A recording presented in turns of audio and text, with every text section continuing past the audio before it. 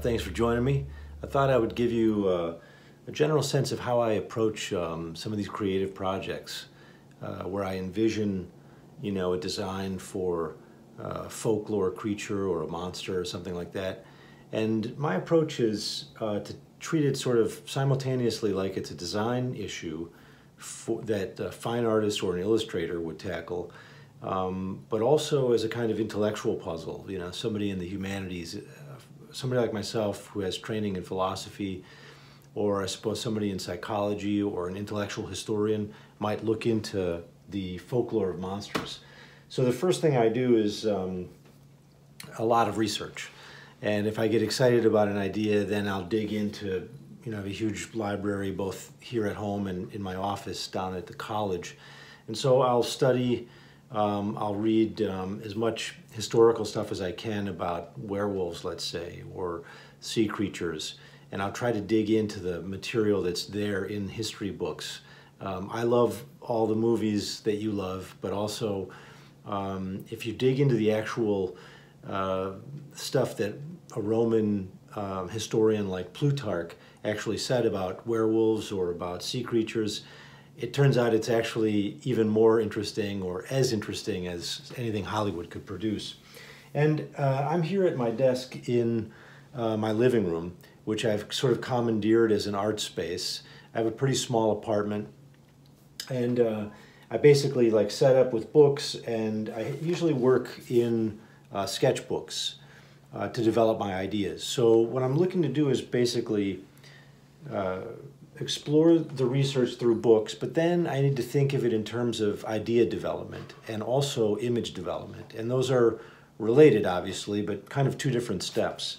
So here's just some random, here's a sketchbook, for example. I like to fill it up with, pencil drawings, but also, I started to get into my ideas will go, I'll just sort of scrawl ideas as I'm going. So it's a wonderful combination, some charcoal drawing. This is a charcoal drawing. I was playing around trying to develop ideas for Hercules. But then as I started to get into the idea of creating a sort of monsterology, this is kind of a fun one. I was thinking about monsters and cryptids and cryptozoology, like Loch Ness Monster, or obviously something like the Yeti, or Bigfoot.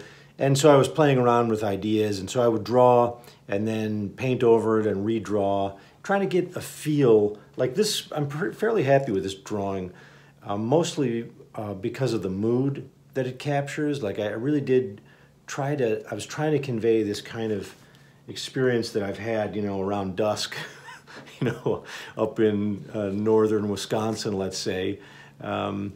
And you're just sort of out and about.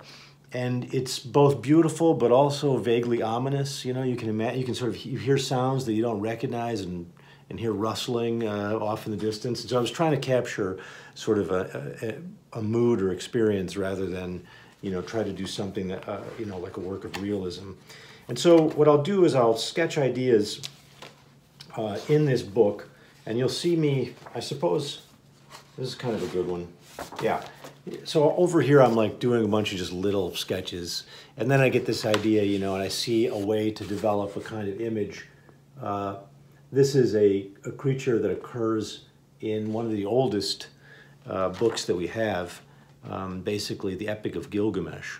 And in the Epic of Gilgamesh, the characters of Gilgamesh and his friend Enkidu here go into the forests, the cedar forests, and fight the monster Humbaba. And so I was just playing around with ideas and developed this drawing. I'm fairly happy with this one as well. But you can see my process, some wood cuts, and eventually, I filled this one up.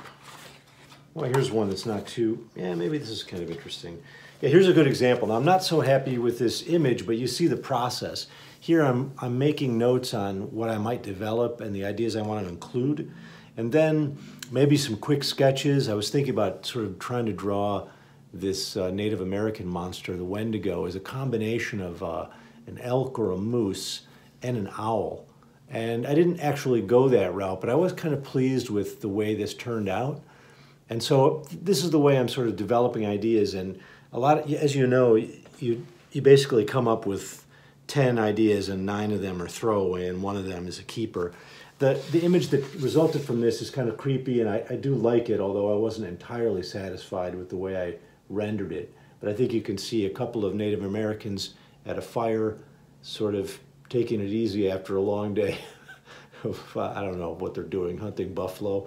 And then, you know, back here quietly emerging in the forest is this creature, this behemoth of a Wendigo, which is basically I did a bunch of research once I learned about the Wendigo and learned that they're connected oftentimes to cannibalism and the fears of cannibalism that must have plagued people, you know, during the settler period. In any case, so this is just a little glimpse into how I start working, and what I'd like to do is develop and show you sort of from the ground up. This first approach will be, you know, probably something like, I'm thinking about doing a couple of these little posters, broadsheets, I guess, of monsters, one on witches and then one on the witch hunters. And so I thought that might be fun to show you from conception all the way up to the finished realized process. One of the first things I do is look at the history of witches and try to understand, you know, there's kind of a common story, but also a more interesting story. And this is an image by the great Albrecht Dürer, the German engraver. And you can see from that image that witches are riding goats. There's always been this interesting association between goats, Satan, and witchcraft. And the story there, I think, is complicated. It involves, you know, really ancient Greek and Egyptian ideas that are basically called Hermetic philosophy. And goats are sort of a symbol of this pagan philosophy, pre-Christian. But I thought, well, I better learn how to draw a goat and try to work it into this drawing somehow, or at least I thought it might be fun to give that a try. So I just started sketching a goat. Goats, you know, in the ancient world, in the medieval world, and up through the Renaissance, they were thought to be the most lusty creatures. So it was believed that they were driven by a need for sex and that they were constantly having sex. And of course, this is a bogus kind of natural history, but these kinds of legends, you know, they basically get replicated over and over again in the stories. So I thought it would be kind of fun to do a witch riding a goat in the same way that Albrecht Dürer did, but sort of give my own spin on it. So here I'm just using pencil and sketching, and you can see I've been thinking about, just above this little sketch, I've drawn a hammer and a little broom.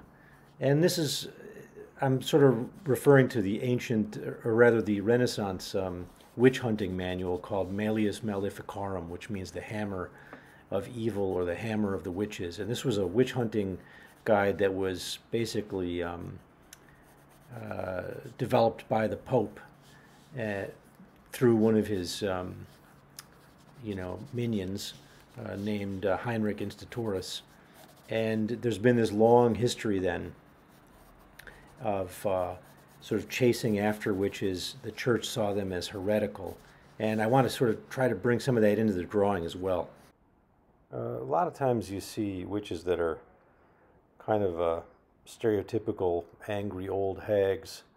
You see a lot of this starting in the Renaissance, sort of Shakespeare's time and up to the present. I thought I should try to draw one of these classic Wizard of Oz type witches, and it was fun to do it. But then I realized I really wanted to harken back to an older notion of witches that goes back really to the pagan period. And this was a more positive view of women that were really, witches were more like shaman, and they were considered in a positive manner in the ancient world. You have to think about witchcraft as being sort of good magic and bad magic. In the Hermetic tradition, people could use magic for the good, they thought, and also you could use magic for the wicked stuff. And in the modern world, magic, witchcraft got associated entirely with the negative stuff because it got associated with the devil. That didn't really happen until Institorus wrote this witch hunting manual called Malleus Maleficarum. And the idea there was, instead of women being powerful and understanding things like midwifery and herbs and medicine and possibly even being mystics and connections to the other world, they got demonized. And Instatoris said, well, women are weak and vulnerable, and therefore they're kind of easy prey for the devil. And this is because that they were, women in a patriarchal society, women are associated with desire and lust and eros, and from the ancient Greeks all the way down to the present, desire and lust is a kind of possession. It overcomes you, makes you do things you don't ordinarily want to do. So all of this got wrapped up into the modern notion of a witch. So I decided I would draw a witch riding the sabbatic goat, but she'd be kind of in a sexual ecstasy, and she'd be vaguely beautiful, or at least erotically charged. And I'm trying to sort of harken back to this earlier notion of witches. I think for many men in a patriarchal society, female desire was considered sort of monstrous or frightening, albeit also attractive. And I mean, all of this, a lot of things changed. In 1692 is when you got the Salem witch trials, and there was a Puritan minister named Samuel Parris, and his daughter and niece, they fell into convulsions while they were playing a game. And very quickly, like within 2 weeks, there were 9 or 10 other girls also having visions and convulsions. And then under some duress, these girls named 3 witches that may have cursed them. One was Tituba, and this was their household slave. The other was Sarah Good, and she was a beggar. And thirdly was Sarah Osborne, and she was a widow. And there was some rumor that she may have had an affair with one of her servants. So these were marginal character and sort of easy targets for scapegoating. And this witch hunt then spread to many different villages. Ultimately, there were 200 people accused of witchcraft, and I think something like 19 or 20 people were actually killed during this witch purge.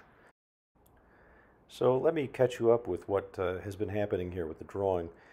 I basically took that drawing that I had finished with colored pencils, Prismacolor, and then I mixed a wash of purple and tried to darken it with some burnt umber and a little bit of black, and then I also added an extender, a matte finish, and mixed that all together. Then I used a roller and basically rolled that layer over the drawing. And that's a tricky move, because if you make that layer too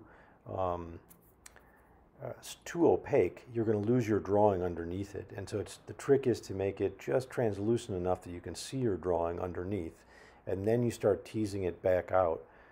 And so what I'm doing here is essentially adding colored pencil to try to draw in some of the detail, and I'm also adding additional acrylic washes to try to get some contrast. And then you'll see after this sort of phase, I go back into it with acrylics, and it's really just going back and forth, trying to get the look and the feel that I'm after, which is, I want the thing to sort of be broken up and organic looking and not too precise, almost like it's you've seen something in the middle of the night, and maybe you're a little bleary-eyed and confused, and so I want it to have that quality. Okay, sometimes the image is so refined and obscure that I need these very sexy magnifying glasses. So I wear this headset. Oh yeah. And basically it allows me to see what I'm doing at this very small level. And sometimes, it's I'm trying to find a line and it's obscured by the paint, or just the detail is too much for me, so I've got to use these babies. Yeah. All right, I think I'm all done here. At least I'm satisfied enough to stop, and that's kind of important, is to know when to stop. At the top here, I'm going to be adding, a little slogan, or my title says Monsterology by Stephen Asma, And then down here will be a little text about the sort of philosophy and history of witches, a little bit of like what I just presented here in this video. And then I'll probably make this available on my website or something. Eventually, I might compile all these together into a book form, but at least you can see. I'm happy with how the goat turned out here. I got a lot of nice texture, I think, between the foreground and the background. There's a lot of sort of happy accidents going on. So yeah, I'm pleased.